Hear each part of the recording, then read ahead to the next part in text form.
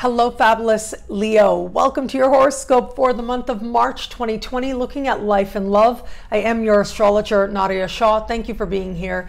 What an amazing month it is. It is a huge, massive astrological month, incredibly important, not only in the context of this month, and not only in the context of this year, certainly, but in the context of the larger decade ahead. Now, a big reason for that, and the big start of that, is Saturn. Right around the 22nd of March, Saturn will move into your opposite sign. Now, for now, it's just a quick visit. It is Saturn that will leave here July 1st. But by the end of this month, and at the very end of this month, when Mars meets Saturn in your opposite sign, that is going to be the true moment of insight. The moment that's going to help you to understand what your larger lessons may be. Again, not only in the context of this month or this year, but in a larger sense also. Right now, it's Mars meeting Saturn.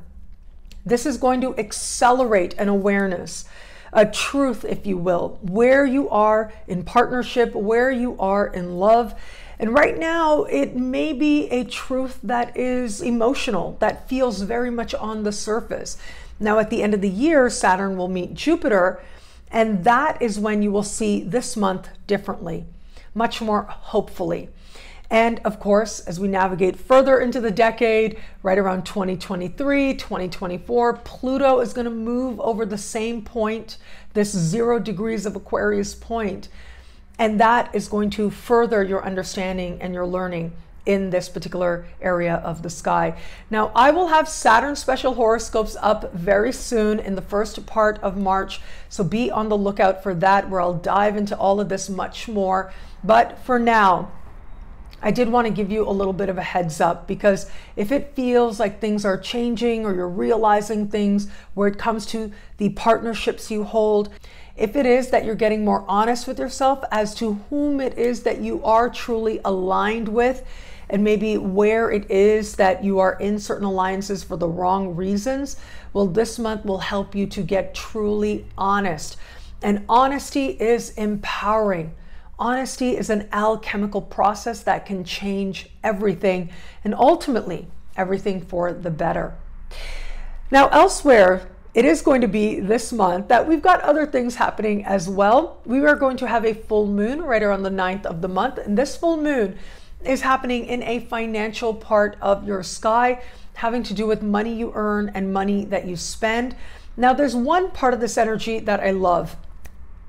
It is this full moon speaking in supreme harmony with Pluto, supreme harmony with Jupiter. This is abundance and has abundance written all over it. It looks like you are making some power move at this time to move yourself towards greater prosperity. And it also looks as if what is changing now is ultimately setting you up for a larger picture of greater prosperity also. But here's the thing, Neptune is standing across the sky from this full moon, and what that says is be careful where it comes to things like investments. But also with what's changing now, there might also be some mixed feelings for you, where it can feel like one source or way of creating money is leaving so that something even better can come in, but you know that you might miss it and what used to be and how things used to be. Now, regardless of what shows up for you, just allow it. That really is key. Allow yourself to feel whatever it is that you do, but don't let it stop you from taking action. Mercury is retrograde, or still retrograde at this time. And so again, you do want to be careful where it comes to things like your relationship with financial institutions, going into debt and things like that. As long as you are striving to be honest with yourself in that regard, this can be a very empowering time. If you're focused on generating and creating more opportunities for yourself, this can be a busy time also, either more hours or better opportunities. And that's where the greatest power is now. Now, it is as we navigate late into the month, right around the 24th is when we will have this month's new moon. This new moon will be speaking in harmony with Saturn. And what that tells me is that as things change and develop here, they are informed by the alliances you have with others. So this new moon is happening in a part of the sky that has to do with your place in the world. It has to do with long distance travel, immigration, citizenship, higher learning, legal matters, political matters, philosophical matters. All of that is covered here. And it looks like you're about to get either new opportunities to be out and about or new perspectives. Now, some of the more immediate ways this could play out is that you end up exploring the possibility of being somewhere else in the world as a result of a partnership that you have, but it involves taking certain steps.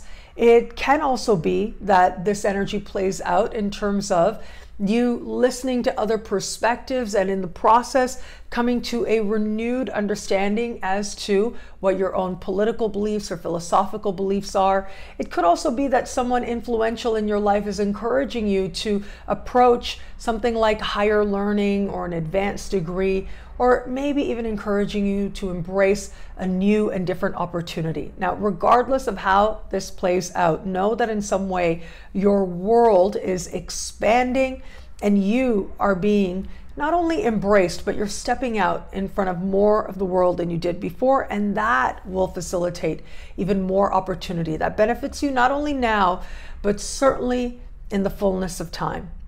Now, where it comes to matters of love, it is going to be Venus that right around the 5th of the month will change signs and move into a part of the sky for you that is very big picture. So outside of love, this energy can speak to career, social standing, life purpose, and Venus itself does bring blessings. So that's wonderful. But in the context of love, this encourages you to see love very big picture. The other energy playing out this month has to do with Mars. Mars is going to move into your opposite sign at the end of the month, immediately connecting with Saturn. Now, as I said, special horoscopes will be coming up, so I'll dive into that a lot more, but I did want to mention it now because for some of you, it may feel like things start changing very quickly for you in the context of love. So if you're open to meeting someone new, it is possible with a month like this that you may connect with someone who either has achieved something that you desire to achieve or is in a position of authority. It looks like at first it may take you by surprise, but there is a certain intensity there. I would even say a certain passion there as well. But it is at the end of the month that you're getting more honest with yourself about what may be playing out here. For those of you who are just starting to date somebody, I do like this very big picture energy, figuring out whether or not this person fits into the goals that you have for your life, if their ambition matches yours. And of course, that can go in all kinds of directions, right? There's all kinds of ways of understanding ambition. But do you feel aligned with this person in that respect or not? If you don't, then you may not make it to the middle of the month. But if it is that you do feel that alignment, then things can start to feel like they're getting more stable or at least more committed as you navigate further. At the end of the month, moment of honesty. Is this person partnership material or not? It's almost as if you have to make a choice or make a decision at this time. And for those of you in an established bond, as much as I love this Venusian energy, I do think that it is by far going to be Mars entering your opposite sign, and of course Saturn as well, that is going to be the strongest energy, the most notable energy for you this month, in particular with that Mars, because Mars is so immediate. It is an energy of heightened reaction, of adrenaline. And so it may start to feel as if you are wanting to be present, wanting to be connected. Now, what this energy is, meeting Saturn though, is moment of truth. And I do feel like this can be very make or break for couples. If you are in the right relationship for you, this is where things can solidify and be strong very quickly. But if it is that you may not be in the right relationship, or if there's work that needs to be done, that will show up for you at a time like this as well. What I love about this month for you, well, there's a lot here, but actually, you know what I'm going to say? I might surprise you by saying this. I am going to say that full moon. I love how prosperous it is. I love how expansive and hopeful and you feeling generous and excited about how it is that you're taking steps and making moves and how the universe is responding to what it is that you're giving. Things are changing now for you. And yes, change, it involves an element of uncertainty, but there's also so much strength. There is some financial power move that you are making in the first part of the month, and it truly can solidify you financially and otherwise. It can connect you with a sense of your own self-value, with a renewed sense of self-esteem, the kind of blessings that can be with you long after this month is over.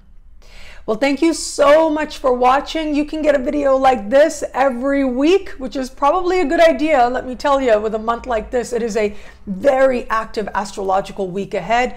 Well, I'll be diving into it for your sign each and every week at nadiyashah.com. Sign up to be one of my superstars. Superstars get expanded exclusive video scopes each and every week, unlimited access to special horoscopes. I mentioned special horoscopes, right? And so much more. All of this in the superstar space. I look forward to meeting you there. It'll be a great month. Enjoy.